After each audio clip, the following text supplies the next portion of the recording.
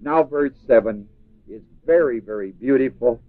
We, but with all of that greatness of what it is, we have this treasure in an earthen what? Vessel.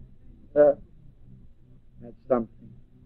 Well, you don't have to be a sloppy-looking vessel. Doesn't say that.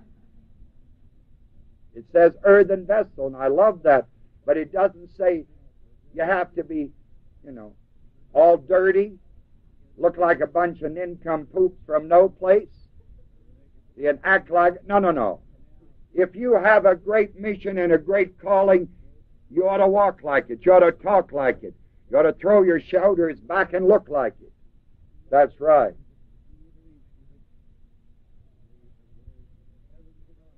I know we got this in an earthen vessel because the Word says so. And that keeps us very humble, knowing that whatever it is that God has given us, it's by His mercy and grace we have it. And it's not of ourselves, it's of His love. For God so what? Love. That's right. It's of His love and of His grace.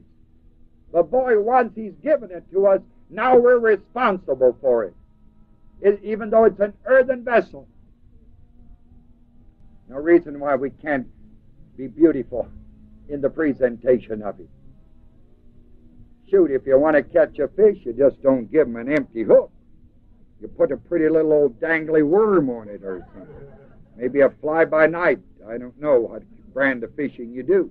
But, you see, golly, make it beautiful, the greatness of God's Word. Well, the reason for that is that the excellency of the power may be of God and not of us, right? Right. Troubled on every side. Yet, no matter how much trouble, those are just opportunities. We are not what? Perplexed, but not, we never despair. Persecuted, but boy, we're not forsaken. Cast down, but never what? Always bearing about in the body the dying of the Lord Jesus. That death of Christ, what He accomplished, we carry within us, for it's Christ where? In us. That the life also of Jesus might be made manifest in our what? Body. Man, oh man, isn't it beautiful? For we which live are always delivered unto death, for Jesus' sake, that the life also of Jesus might be made manifest in our mortal flesh. So then death worketh in us, but life in you. As we hold forth the Word. We having the very self-same Spirit is the text. Man, that's something. The very self-same Spirit,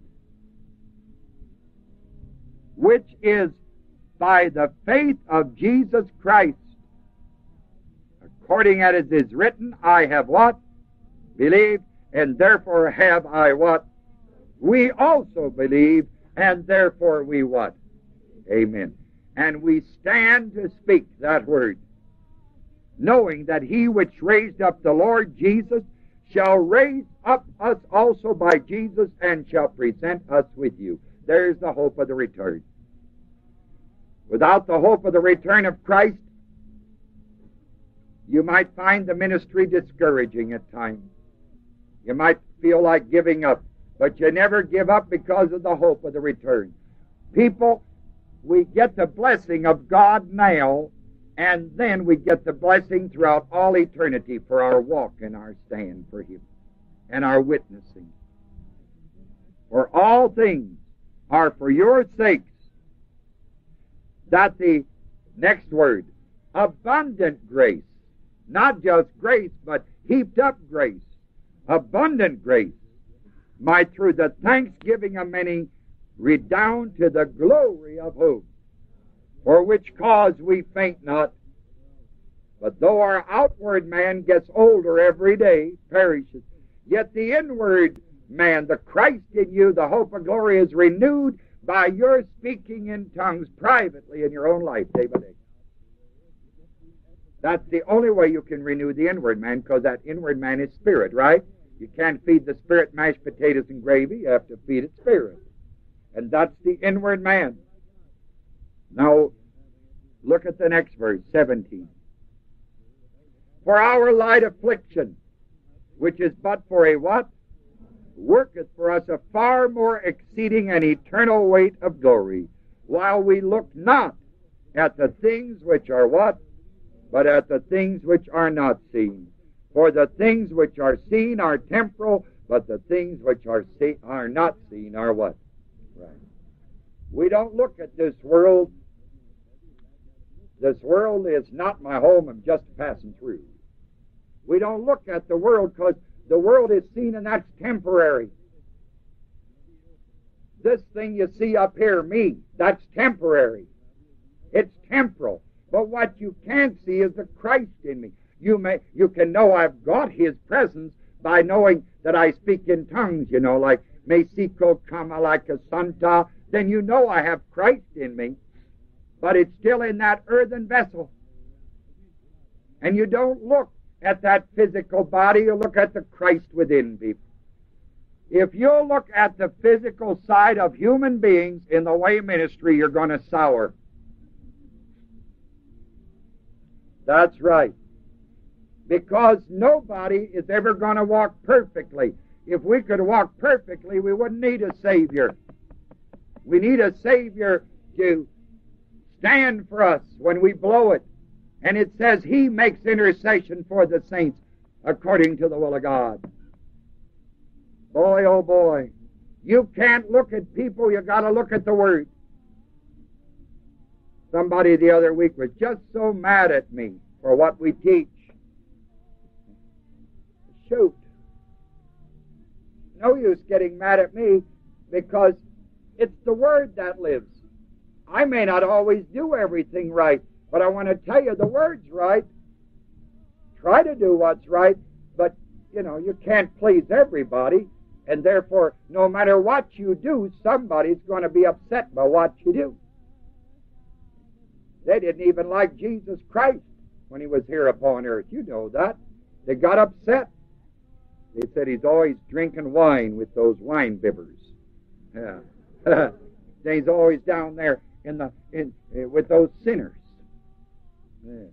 And there He was, messing around with that harlot.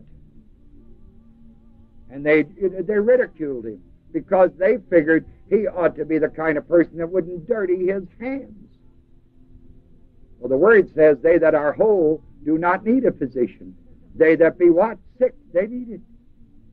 People, you and I have to go down to the valley of human need with the greatness of that mountaintop Word of God.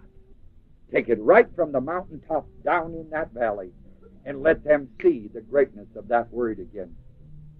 That's why we don't look at the temporal, sir. We look at that Christ within people.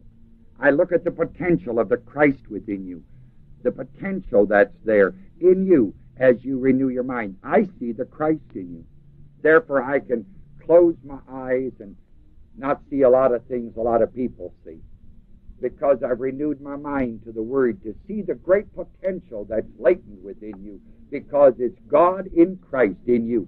And that makes you more than a conqueror, gives you a life more than abundant, and you can do all things through Christ who does one thing. What? That's right. Now, wonderful? Boy, you said it. That's God's Word.